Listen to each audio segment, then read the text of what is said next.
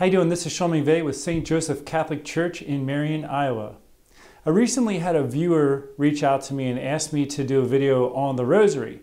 So I'm just taking a moment to talk a little bit about the Rosary, some of the background to it, just to give people an understanding of what is the Rosary, where did it come from? To start, let me talk about the Hail Mary prayer that Catholics say. And what many non-Catholics may not realize is that the formulation of the Hail Mary is founded in Scripture. We are actually quoting Scripture directly in the first half of the prayer. And the second half is we're fulfilling Scripture in that we're called to pray for one another. And in fact, we are simply asking Mary to pray for us. So let me talk a little bit about this whole concept, beginning with the Hail Mary. So if you look in your Scriptures, in the Gospel of Luke, chapter 1, and if you look right beginning at verse 26, we have the recounting of the angel Gabriel appearing to Mary. So this is a messenger sent by God, and the greeting of the angel is "Hail, full of grace." Now, you look in a lot of translations today in our modern times, it might say "Greetings, favored daughter." This particular translation I'm holding, it says "Hail, favored one." Now, where does the "full of grace" come from? In the Catholic Church, the Latin was the designated language of the Church. So St. Jerome translated the Greek and Hebrew texts into Latin, and that was called the Latin Vulgate. So when they were translating from the Latin Vulgate into English, it translates directly from Latin into English as "Hail, full of grace." That was the understanding of the Church. Now, if you go back to the Greek text, it can be translated differently, and that's why you see in text now, it'll have a different rendition, a slightly different rendition in many translations, and that's where it comes from. But when the Hail Mary, when the prayer was formulated, it was when we were operating with the Latin Vulgate as our primary text. So if you ever wonder why the Catholics say that, it's because we were pulling directly from our translation of Scripture that we were using. So "Hail, full of grace, the Lord is with you." That comes from the Scriptures here, and that is verse 28.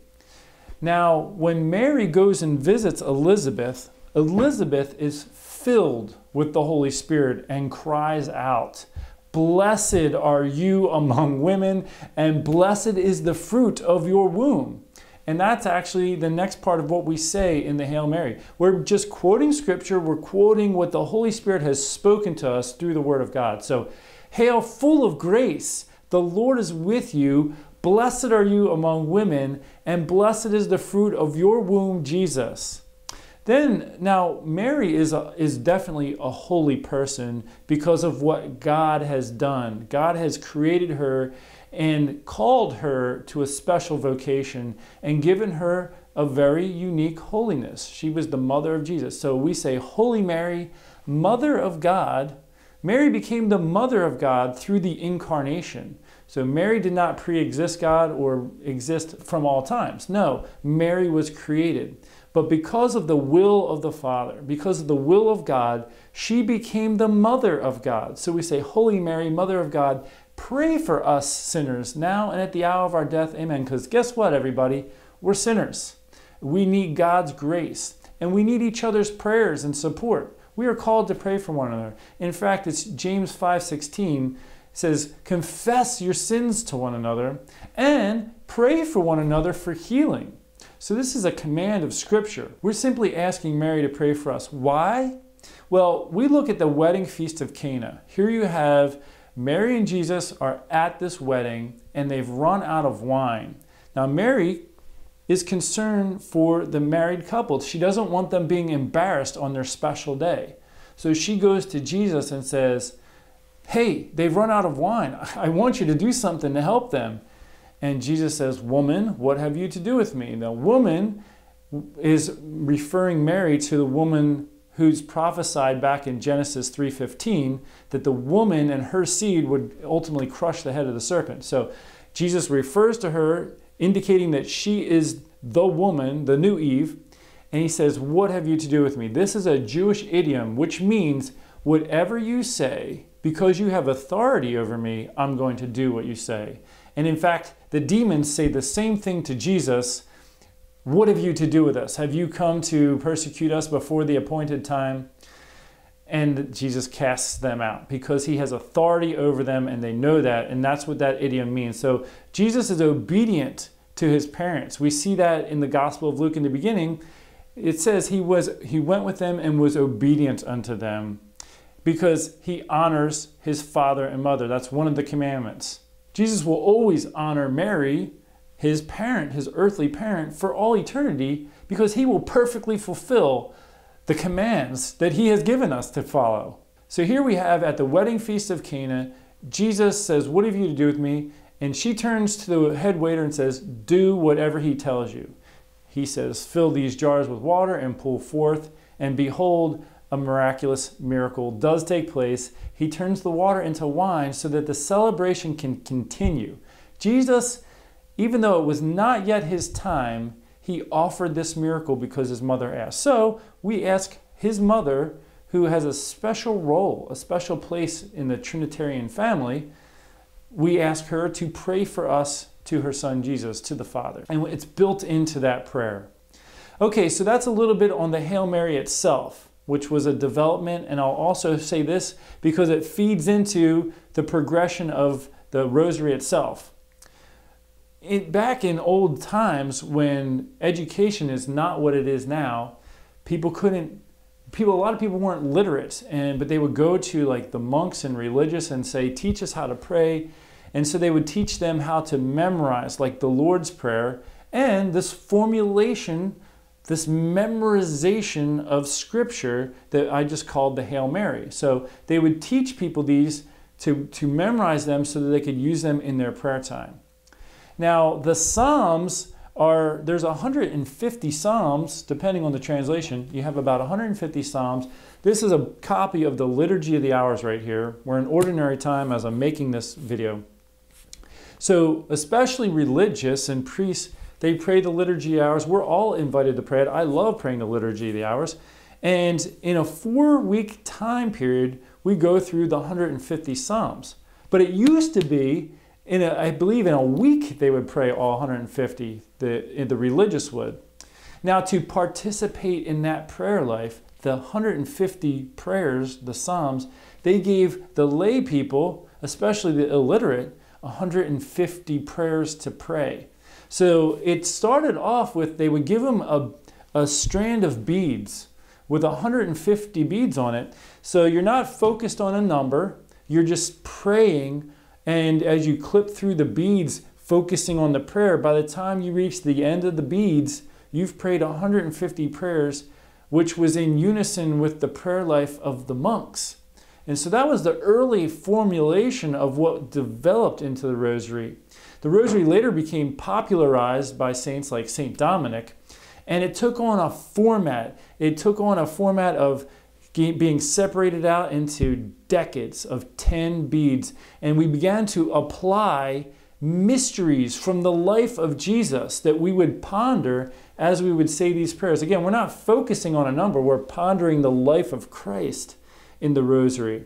And now I've had people say, the scriptures say that we're not supposed to pray vain repetition of prayers, and the Rosary is a vain repetition of prayer. Well, this is said by people who don't understand what the Rosary is. Now here's what vain repetition in prayer is. Vain repetition in prayer is when you recite a prayer over and over, thinking that you're going to be heard because of the number of times you've said it. So you're focused on getting that number in there. I'm going to say this, and God's going to hear me because I'm going to say it 10 times. Well, that's a focus on the number. That's vain repetition. Jesus himself prayed the same prayer over and over in the Garden of Gethsemane. He said, Father, several times, three times, Father, take this cup from me, yet not my will, yours be done. He's repeating the same prayer. So that's not vain repetition, though. He is saying a heartfelt prayer to the Father over and over, because that's what's on his heart. Now, when you look at the Rosary, we're not saying to ourselves, hey, I'm going to say this prayer 10 times and so God's going to hear us. We're not doing that at all. what we're doing in the Rosary is we take the 10 beads and we say, I'm going to ponder this aspect of the life of Jesus. And when I reach the end of the 10 beads, I'm simply going to move on to the next element of Jesus' life in pondering the scriptures. So if you ever look at the Rosary, the way it's laid out, these mysteries, these are mysteries from the life of Jesus, and we pray one mystery on each 10 decades. So the Rosary originally took on this format of 3 mysteries, joyful, sorrowful, and glorious, which equaled 150 Hail Marys. So there's 5 decades in the standard Rosary. Actually, let me grab one. I got one sitting right over here. Here is a very simple plastic rosary. It doesn't take much. It doesn't have to be fancy. You can just use something simple to say these prayers. So the beads are set up in 10 sets of 10. That's 10 Hail Marys, and then it's separated by an Our Father. So anyway, you have 5 decades on a standard rosary. Sometimes you'll see religious who have a really long one. They actually have 15 decades on one rosary. But this is simple, easy to carry. You could pray through the whole first 5 mysteries, the joyful mysteries, and then go through the sorrowful and then the glorious, and now you've prayed those 150 prayers. You've actually prayed more, but that's how it evolved. And then the wonderful Pope, St. John Paul II, realized that we needed to add more to this. We need to ponder the ministry, the actual adult ministry of Jesus. So he incorporated the luminous mysteries. And he can do that, and a Pope could do that because the Rosary it's a devotional prayer. It can be adjusted. It's not like a dogmatic teaching that it has to be done this way and no additions, no subtractions. No, it's a format of prayer to call us into the life of Jesus. So in the joyful mysteries, we look at the Annunciation, which is where we see the words of the angel Gabriel as he addresses Mary. And we look at the birth of Jesus. We look at the presenting of Jesus in the temple, the finding of Jesus in the temple. And then when we move into the luminous mysteries, we look at the baptism of our Lord. And recall that we're called to be baptized as part of God's plan for salvation, so much so that Jesus had himself baptized as an example for us. So we ponder that. We look at the wedding feast of Cana. We look at the proclamation of the kingdom. We look at the transfiguration of Jesus and what that means. We look at the institution of the Eucharist. In the sorrowful mysteries, we look at the agony in the garden. We look at the scourging of the pillar. We look at the crowning with thorns. We look at the carrying of the cross. We look at the crucifixion, the hanging of Jesus on the cross, the nails going in. So we're doing these in each of these sets of decades. And when you slow your life down to ponder the life of Jesus, you begin to enter into his life in a new and profound way. So the Rosary is a drawing of us into the life of Jesus. Then the glorious mysteries, we look at the resurrection of Jesus.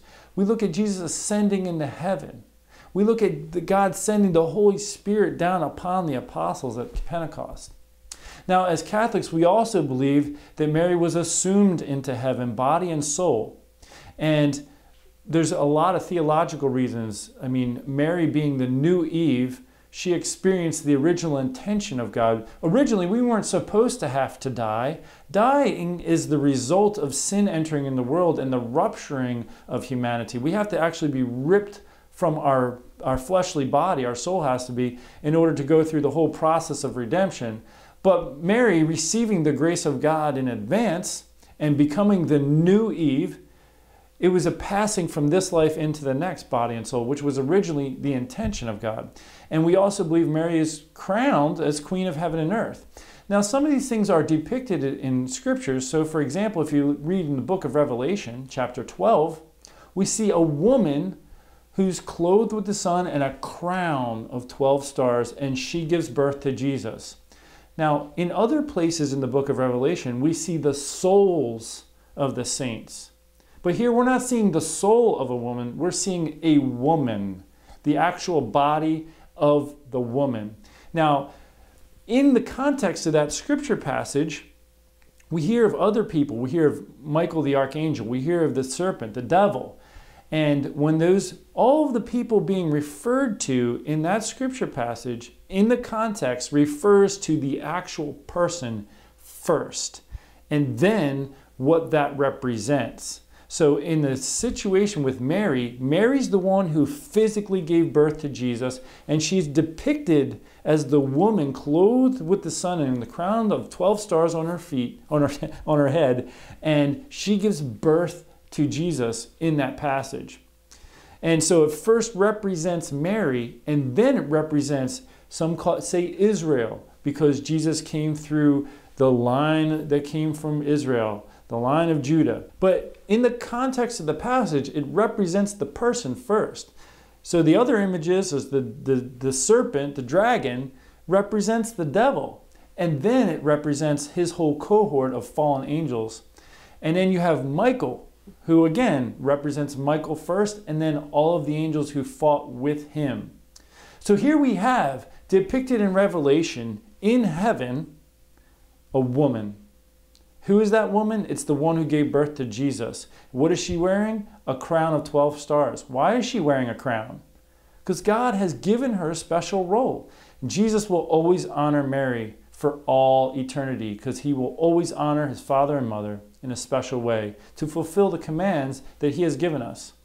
So in conclusion, the Rosary is a very special prayer. It's a pondering, a meditation on the life of Jesus, and it's a gift to us to help us grow closer to God. And I will say, I've been raised Catholic. I drifted from my faith early in college, only to come back to it through the grace and calling of God. And when I came back is when I decided I'm going to pray the Rosary and try it, because I never really gave it a heartfelt try. And in doing so, I felt like I was growing closer to Jesus in leaps and bounds. So people who speak negatively of the Rosary, which it does happen, I would assume that maybe they've never given it a heartfelt try themselves. Because I think if you gave the Rosary a heartfelt try, you would experience yourself growing closer to Jesus, which is the point of it all. So I encourage you to continue to pray the Rosary if you already do. If you have been opposed to it up until now, consider what is actually happening when someone prays the Rosary, and see if maybe God will call you to pray to him, to grow closer to him through this format of prayer, through quoting of Scripture and through pondering the life of Jesus. Again, I'm Sean McVeigh, and I want to thank you once again for tuning into this video. Until next time, take care and God bless.